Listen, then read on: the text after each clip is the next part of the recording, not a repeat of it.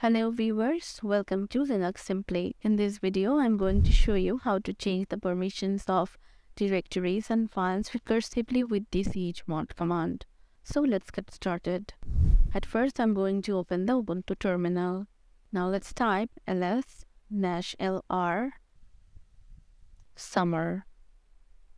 To view current permissions of the subdirectories and files inside the subdirectories of the summer folder, you have to use this command. ls command is used to list all the contents inside the summer folder, and the option L shows the long listing format, and the option R is used to enable the recursive mode.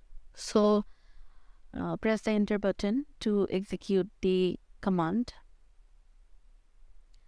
As you can see, these are the subdirectories of the summer folder, and these are the files inside the subdirectories of the summer folder.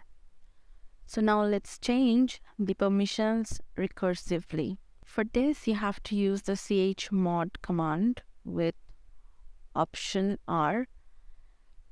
I want to give a read, write, and execute permissions to all the subdirectories and files inside them. So I'm using 777 for this. Here each 7 provides read, write, and execute permissions. First 7 is for the user or owner, second 7 is for the group, and the third one is for the other users. Summer is the name of the directory. Press the enter button to execute the command.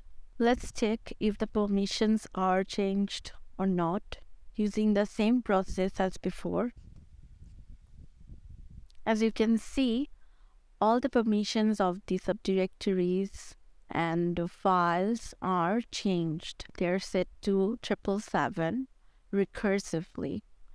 With the help of this option R or recursive mode, using just a single command, you can change the permissions of multiple files